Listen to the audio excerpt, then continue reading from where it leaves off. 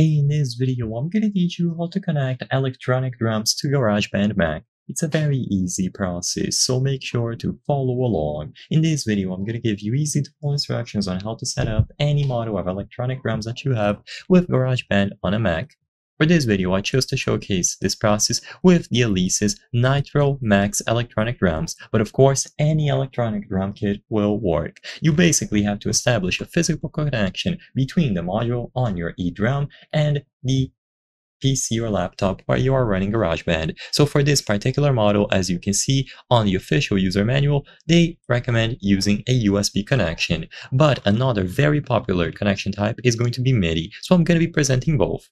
If you have to use USB, you simply plug one end of the proper cable into the electronic drum module and then the other one into your PC or laptop. So for this one, it is going to be a USB-B cable, so you plug it in here, and then the other end goes into any of the available USB-A ports on your PC or laptop. So just make sure that they are securely plugged in and that the drum kit gets detected inside of your Mac. You might have to download additional software or update the drivers depending on your model, so just follow the instructions accordingly. Usually they will be downloaded automatically and you simply have to approve it.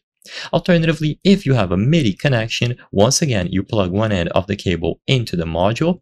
So once the MIDI cable has been properly connected to the module, you plug the other end into your PC. You can use a MIDI to USB adapter if you prefer to make this connection easier. The baseline is that in summary, you have to establish this physical connection. And with this done, you are good to go. You can now run GarageBand, access the preferences, and check to see under the Audio MIDI tab if everything is set up correctly. Double check your audio and input device, and you can see the status for the MIDI inputs that you have connected. As long as everything is good to go, you will be able to start recording and everything will be available for you to manage. I'm not going to go into too much detail about what to change and what effects it has over this, but like I said, you can easily start this by establishing a physical connection between the electronic drum kit and GarageBand or your PC and laptop by using the proper cable.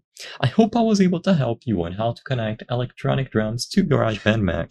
If this video helped you, please be sure to leave a like and subscribe for more very easy tips. Thank you for watching.